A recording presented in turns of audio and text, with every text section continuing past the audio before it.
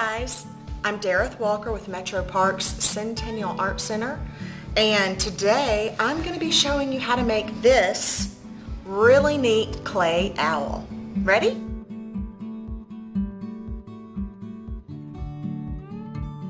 You're going to need to have a piece of paper. It can be construction paper, newspaper, protecting that surface, and a ball of clay.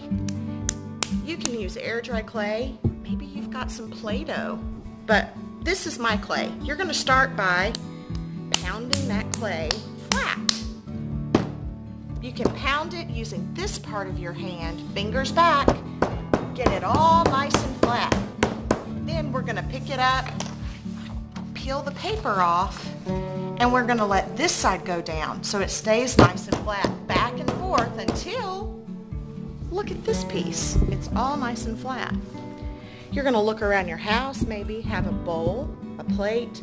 I'm using this flower pot. It's about 6.5 inches, 7 inches across in diameter. And I'm going to trace to make a nice even circle with my pencil. It's a dull one. I'm going to press it down into the clay and drag it. I'm pulling that clay away from the pot. That is how I'm tracing. So I'm going to go all the way around, and when I'm done, voila, I will have this nice smooth round piece of clay that I can now texture. Texture is making it look like it has,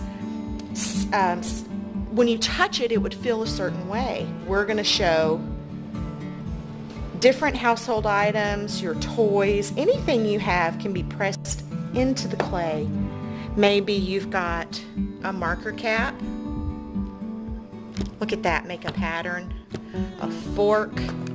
This cool carpenter's pencil could make a neat pattern. So you look around, find something, even the bottom of your shoe. But when you're done, you're going to have this textured round piece. We're going to make the owl's wing. I'm going to fold over one side. I'm going to take this clay, put my pencil there, and start folding it over, pressing. I'm going to move this out, pressing the clay down. Cool. Now I'm going to take this, I'm not pressing hard, I'm just going to kind of drag it through to show where that wing meets, okay? Now we're going to do this technique called scoring. It's where you scratch down into the clay, a bunch of lines going one way, and then the lines going the other way. So you're like making little X's, cross-hatching. You can use your pencil. If you've got a fork, you can use a fork to do this. You want to make sure you do both sides when you're trying to stick clay together.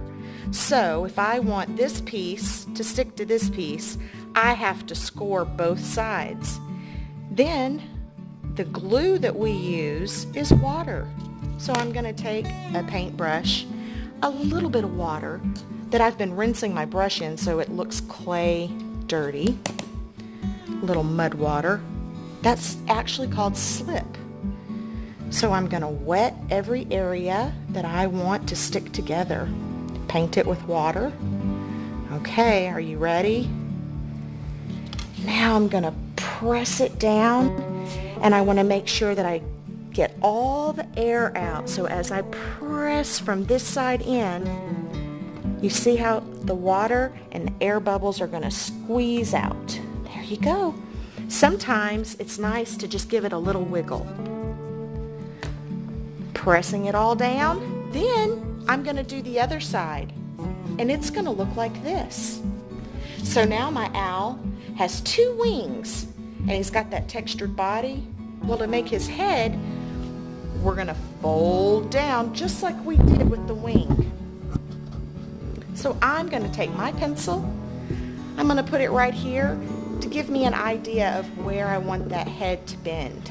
All right, here it comes. So it's going to fold down about there.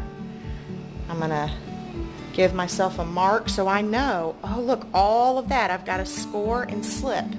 Remember, slip is water with a little clay in it. This time I'm going to show you how using a fork. Look at that. It goes a lot quicker. I'm going to do both sides. Okay, make sure you get it nice and scored before you add your slip or your water. There you go. We're going to paint all of it nice. We're going to press it down just like we did before, right? Press, and then it's going to look like this. You're going to have that pressed down. You're going to add some texture to your wings. Now, to make the little tuft that looks like an ear, I'm going to press this way and I'm going to press this way. So I'm pressing and forming that little tuft. Look at that, pressing. Just a little pinch, pinching it. So I've got one tuft. I'm going to spin that around and do it like this. Pinching it. There we go. Now, you can use a bottle cap, marker cap. Let's make an eye. You can decorate it however you want.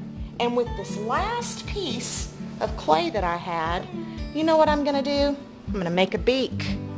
So that beak is going to be a triangle. So there we go. We're going to slip and score. Add some water to it, and that's going to be your beak. Press this in to make your holes so you can hang it when you're all done on each side. And guys, that is how you make a really cool clay owl.